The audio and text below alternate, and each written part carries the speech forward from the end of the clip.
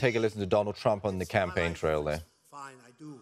But you know what? What they put my family through is a disgrace, and they ought to be ashamed, and we should get apologies all over the place. So yesterday I sent Pelosi a letter denouncing and condemning her party's outrageous abuse of power. That's what it is. They have nothing. They're the ones that should be impeached, every one of them.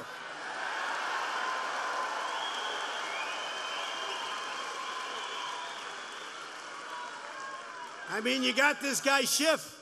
He makes up a statement, and he goes in front of Congress where he has immunity.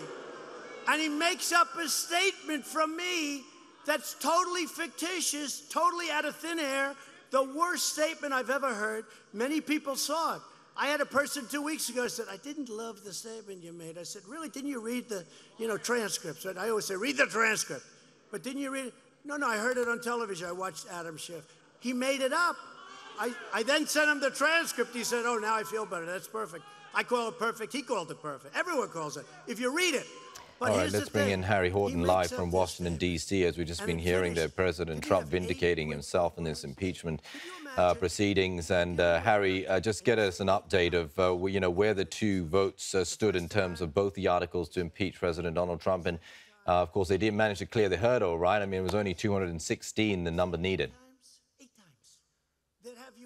Yeah, that's right. Both articles of impeachment adopted by the House of Representatives as we expected. Also, as we expected, not a single Republican voting in favor of impeachment. Interestingly, 2 Democrats voted against impeachment on the first article. 3 Democrats decided to vote against impeachment on that second article. So, by and large, the vote falling on party lines, reflecting the bitter divisions that exist in American society when it comes to impeachment as well. We've been talking about the latest poll of public opinion on impeachment showing that 48% of Americans are in favor of it, 48% of Americans are against it. So bitter divisions exposed, I think, in this impeachment debate.